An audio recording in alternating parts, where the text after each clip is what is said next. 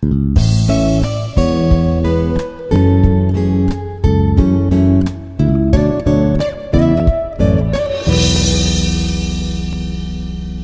morning, students. This is Dr.GVR Seshagiri Rao, Associate Professor in the Department of Mechanical Engineering, Institute of Aeronautical Engineering, Hyderabad.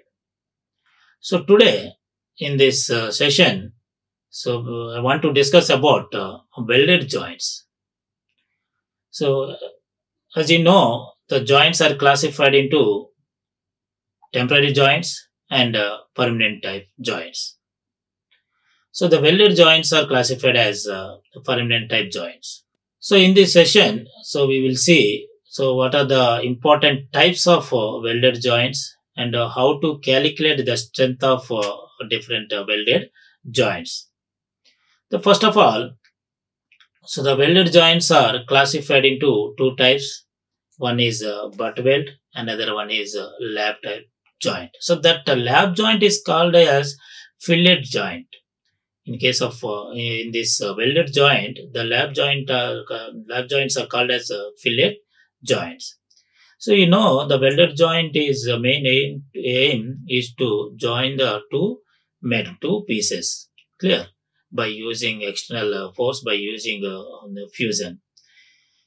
So in this in welded joints, the different types of the joints according to their arrangement, plates arrangement. Clear? So mainly the main classification is the lap joint and butt joint, the same as in riveted joints also. But in this the welded joints, the lap joints also called as fillet joints. But in this session, we will see how to calculate the strength of the fillet the joints and different types of fillet joints also there. The first we will discuss about butt weld joint. So in this, if the edges of the two plates are touching each other and are joined by welding, so then the joint is called as butt welding. Here two plates are touching each other. So two plates are kept together side by side. So that is aligned with other plate. One plate and aligned with other plate. So then joined by the welding process. This type of joints are called as butt joint. See in this shown butt joint diagram. So here let's take a length of weld L and depth of weld T and tensile force F. Here sigma T is allowable tensile stress. So when it is a welded joint is subjected to tensile force. Clear? Here tensile force P. Here also P. So this joint is here plate 1 and plate 2. These two plates are joined with the help of welding process. So this joint is called as butt joint. Why? Because here two plates are aligned with each other. Clear? Side by side. Touch each other.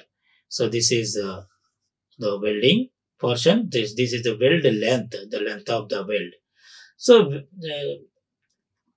So this type of joints when subject to tensile load. So how to calculate tensile force? The tensile force is equal to tensile strength multiplied with the area. So which area? Weld area. So the weld area is you can calculate. So what is the weld area? This is the butt weld joint. This area is called weld area. So the weld area is length and multiply with depth. So the multiply with depth or thickness of the plate, that is T. L into T. So it gives area of the weld. So now the multiply with the sigma T, you will get the tensile force, the tensile strength of the joint. Clear? So next again these butt welds are divided into different types according to their joint shape. Single V butt joint and double V butt joint, the single U type joint, U butt joint and double U butt joint. So here shown diagrams, here see the first one is single V butt joint. The single V butt joint. The joint, the weld joint shape is in the form of V. Clear? And second one, single U. See here, the U shape joint is there.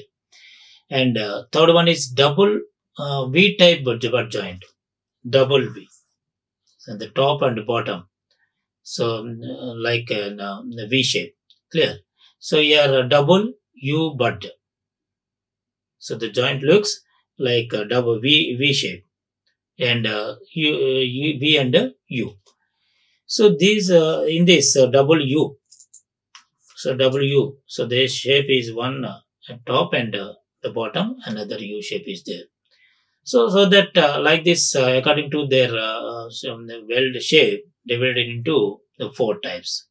So and also divided into so another types. One is the corner joint and edge joint and T-shaped joint. The form of T and edge and corner. Next one is the second type is lap joint or fillet weld. So in this, when the two plates are overlapped and joined by welding, so one plate overlap and another. So then the joint is called as the fillet welded joint. So one plate placed on another plate. So then the joined by these two plates with the help of welding process, that is called as fillet weld or otherwise the lap joint. See in this diagram again this fillet weld classified into 2 types. One is single transverse fillet weld and a double transverse fillet weld. Clear?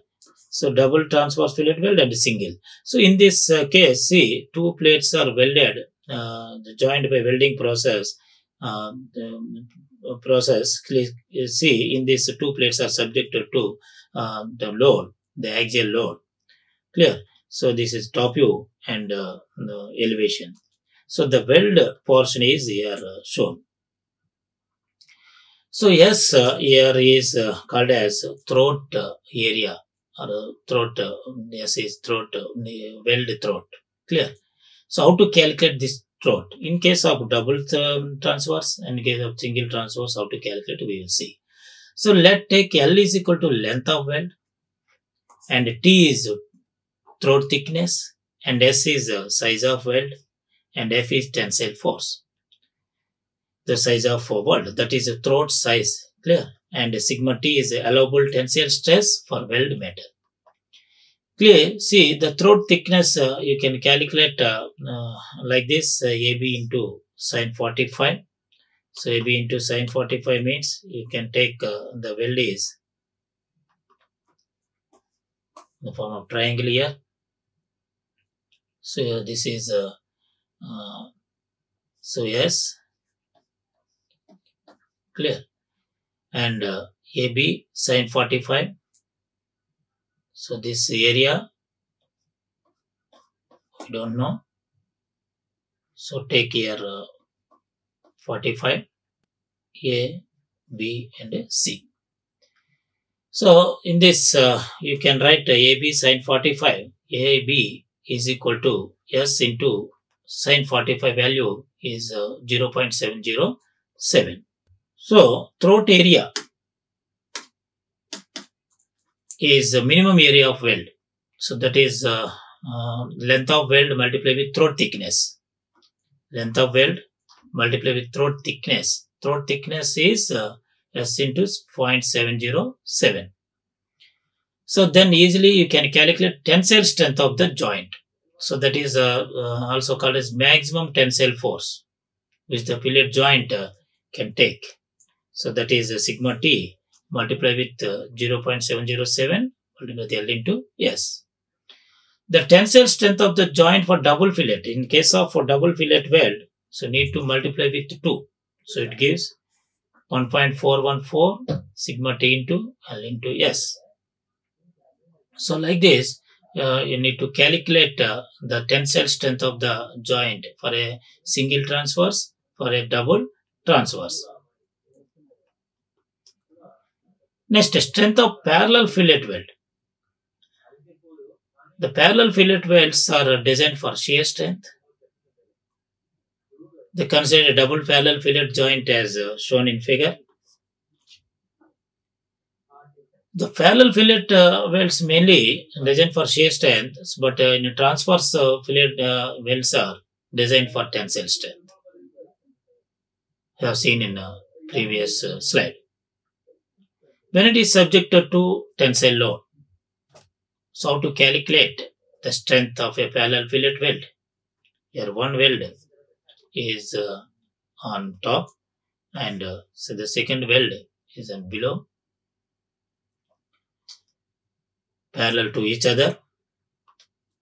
So now take if tau is the allowable shear stress of the weld metal, so then the weld strength or shear strength of the joint is, you can take allowable shear stress into throat area, 2 into 0.707 S into L into tau.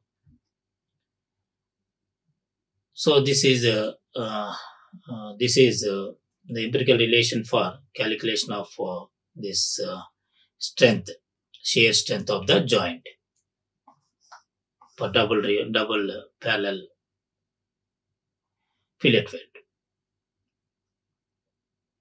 So you will get here 1.414 multiplied with S into L into tau.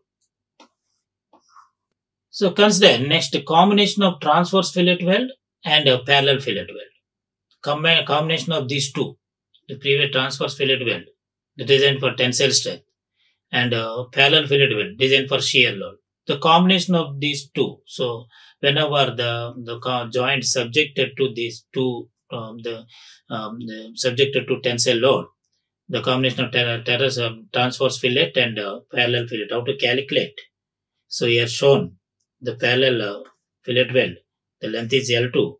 The transverse fillet weld, length is L1 and L2 on both sides. It is a symmetry joint.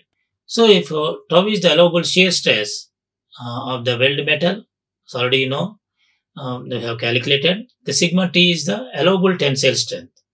So then the weld strength of the joint, so that is F is equal to sigma T multiplied with L1 into 0.0707 into S plus tau into L2 into 1.414 multiplied with S. So it gives total strength, the shear strength of the joint. Clear? So it is a combination of two, transverse fillet weld and shear fillet weld. So you know already the transverse fillet weld, the throat thickness calculated here S into 707 multiplied with L into T. So it gives tensile strength of the weld. This is for transverse fillet weld. For double fillet weld, multiply with 2. Similarly, the parallel fillet weld. So you know the equation 1.414 multiplied with S into L into tau. So now the combination of these two, the summation of these two gives the strength of the weld strength of the joint. Clear? So for reinforced welded joints, you may take 0.85 times of the plate thickness. This is for reinforced welded joints. So these are the references. Thank you. Like, share and subscribe. Hit the bell icon for more updates.